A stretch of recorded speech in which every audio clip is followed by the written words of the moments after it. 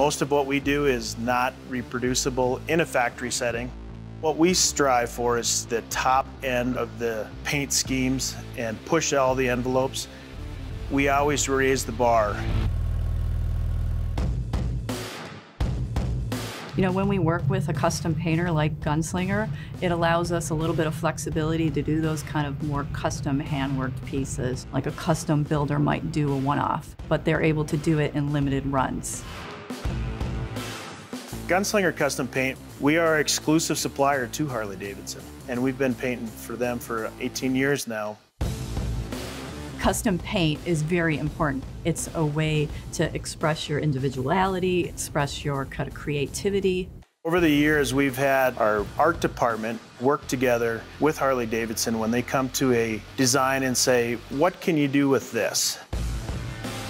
Arctic Blast was really about how do we translate performance bagger and speed into something visual, color, materials, and graphics. There was a lot of back and forth for the Arctic Blast, especially the honeycomb design on the front of the fairing, the tour pack, and the front fender. It's hand applied, so it's basically kind of laying like down a stencil and then spraying over top. There's a lot of tricks thrown into that. It took about 400,000 hexagon shapes to complete this run. You'll take a pattern this big of honeycombs and you'll fade it a certain way with paint, and you can't see where the honeycombs end. The pinstriping on the Arctic Blast is all done by hand.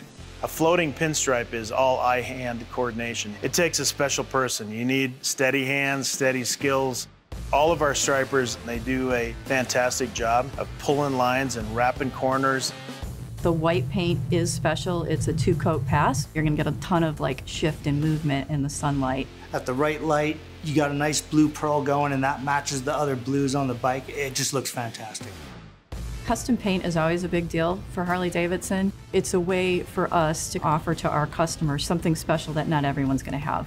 They're numbered 001 up to 500 of 500. So it's gonna be 500 lucky people that get Arctic Blast.